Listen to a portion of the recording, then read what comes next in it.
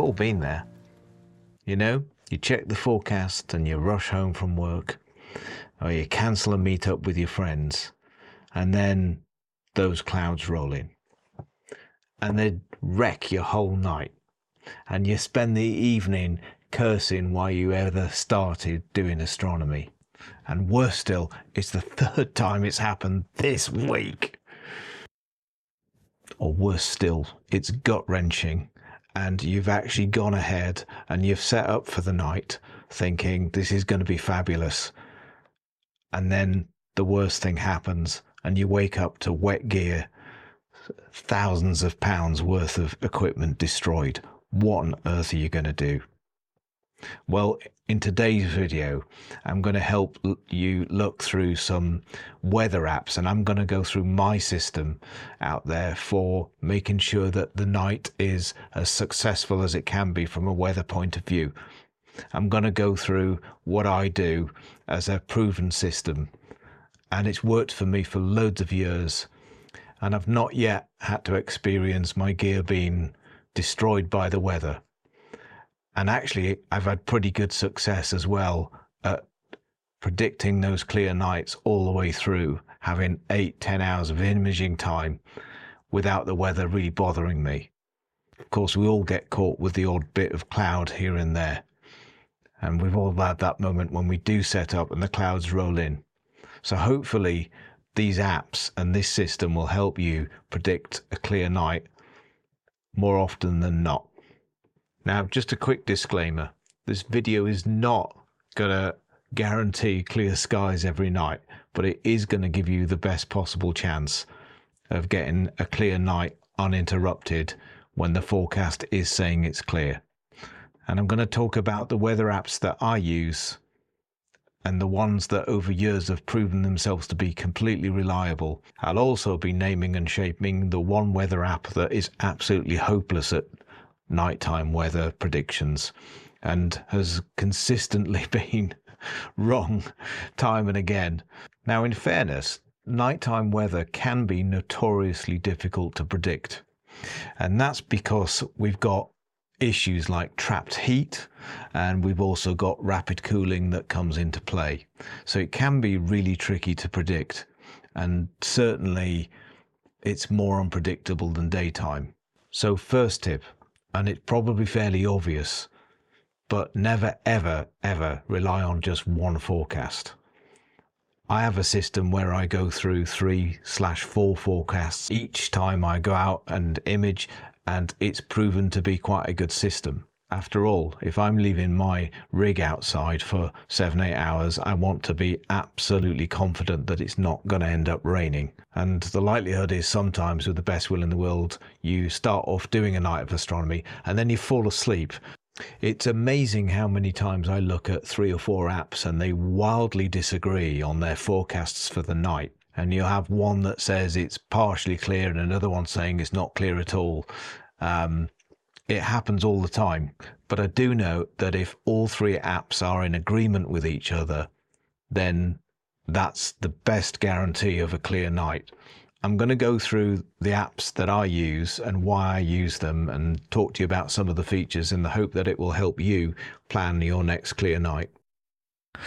Well, let's turn to our first weather app that we're going to look at today on our phones, and that is an app called Clear Outside, and it's been designed by First Light Optics. Slightly comically, we're still on version 1.0 after all these years, so it's never had an update, but it doesn't need to have an update because it's a fantastic app. What you'll see within the app is a very helpful indicator at the top of your sky quality and your Bortle class. But then it goes, you can see at the top with the solar information, so it will tell you when the sun is rising and setting, and also, very helpfully, when it's going to be completely dark. You do get absolutely days and days of forecasts, and you can scroll through those, and it has a traffic light system of red, amber, and green. Also features within this app are the lunar setting. So tonight we can see there's only 2%, which is really great and a good time to image. Sadly, it's all red, so it's not going to be any good for us tonight over in Kielder. Sadly, we're nowhere near there, but it would be great to image over there. And what I really like about this app is it splits the total clouds cover into low cloud, medium cloud, and high cloud. And I sometimes find that with a bit of high cloud, you can actually get away with imaging for the night. If that's down to, say, 10-20%, you're still good to go for a night of imaging. It also, other features it's got visibility for the night. It's obviously got rain and the chance of rain. And down at the bottom, it's got an indication of humidity. And I think anything above 90% and you're starting to get a fairly dewy night. From experience, I found that anything over 95%, your equipment's going to be absolutely dripping wet, so it's probably not safe to image. Probably can get away with 90 to 95% on most nights. So it's a really great app. It's full of details, and that's our first app. So that is Clear Outside.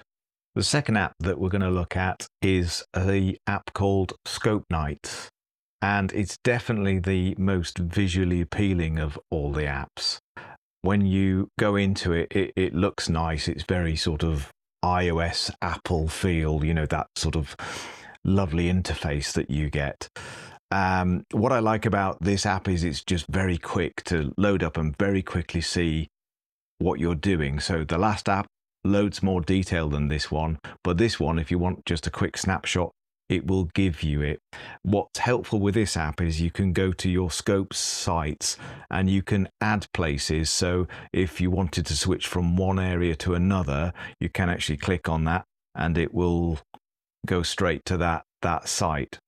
It does have an issue with being slightly buggy at times, and in recent years I think there's been a few more bugs in it, but it does work well overall. What's really fantastic about this app and where it wins out is in the settings app, because you can customize what a good night would look like. So you can see in this section of the app that I can set the maximum wind speed as an example. So if I'm really stern about that or very low in my expectations, I can set that right down here to maybe 5 miles an hour, and it'll go all the way up to 50 miles an hour. Wouldn't suggest anyone images in those kinds of wind speeds, but typically I keep mine about halfway, 25 miles an hour. So when you're going back to the main interface of this and you go back to the red, amber, green settings, it will automatically identify the settings that you've set, and if you've set that wind speed to something low like 5 miles an hour, it will color code the night red if it's above that. So that's quite nice. You're also able to go in on a specific day and get a few more details in 3-hour increments, and it will give you the cloud cover, the humidity, the chance of precipitation or rain. And again, a bit like the other app, it will show you when the sun rises and sets. There isn't quite as much detail, and I do sometimes find that this app can be a little bit inaccurate at times. I've lost a few clear nights because it said it's not going to be a good night and then it ends up being a good night. But most of the time it does a really good job, and particularly in the sense of giving you a quick snapshot of what the night is going to be. So this is often one of the apps I check first. The third app is an app called Ventusky. I hope I'm pronouncing that correctly. It is quite pricey. It's £15 on the App Store, but there is a desktop version, and I actually prefer using that because you get more screen estate to see what is actually going on. I have to say, this is the most accurate weather forecast out there. I've been using this for 5 years and never once has it got the forecast wrong.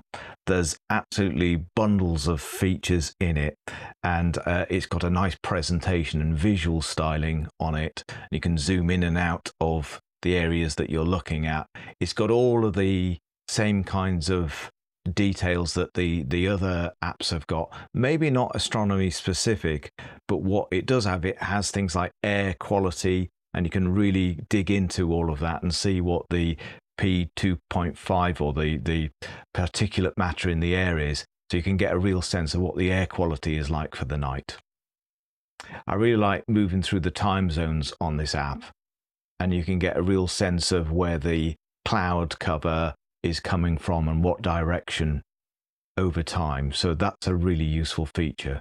It's a little bit more interactive than the other apps, but as I've said, this one really wins out for accuracy. The final app that I use is one that gives a huge amount of peace of mind. It's less detailed than the other apps. It doesn't need to be that level of detail, but it's one called Rain Alarm Pro. Now, the last look in the App Store, it is $5.99. It's a one-off cost, but it gives so much peace of mind. You can see visually where the rain is coming across, and this will give you an alert on your phone or your Apple Watch or other devices. You can set this up so it will be quite loud, and I think there's a variety of sounds that you can set that will wake you up if you're asleep, and there's the potential of rain and the forecast said it was clear. Or maybe you are awake but you just want that peace of mind of what rain and forecast is coming into your region, and this will show you what you need to know. In the settings again, there are features in there such as being able to set the background map. I tend to have it in standard, but you can, if you're one of these people that likes to look at the hybrid or the satellite, that's in there. But it's really in the alarms where this shines, and you can even set it to alert you on certain days of the week or certain times. You can set the search radius in here so that you're able to narrow that search radius down or widen it if you're concerned about which direction the rain is coming from. There's the precipitation sensitivity. I always have this set to high. Better safe than sorry. And you can look at the intensity as well from here and set it from all intensities, or maybe just if it's light rain and it's maybe a tiny bit of drizzle, you might set that down to maybe from 70%. Personally, I wouldn't recommend it. I've got mine set to all just because this is a peace of mind app, but it is really good, and it has worked once or twice for me where it's alerted me. I've been asleep, I've been able to dash outside and get things under cover before trouble comes. And finally, it pains me greatly to give the complete loser of a weather app award to the BBC weather app. It has been wrong at least 50% of the time over the years that I've been doing astronomy. But I'm not quite sure what's happened to the BBC and their weather over the years. I know they get their weather from the Met Office, and you could have set your clock by it when I was a child, but something's gone very badly wrong in recent years. My name's Martin, and this is Adventures in Astronomy. Hope to see you next time. Have a great week.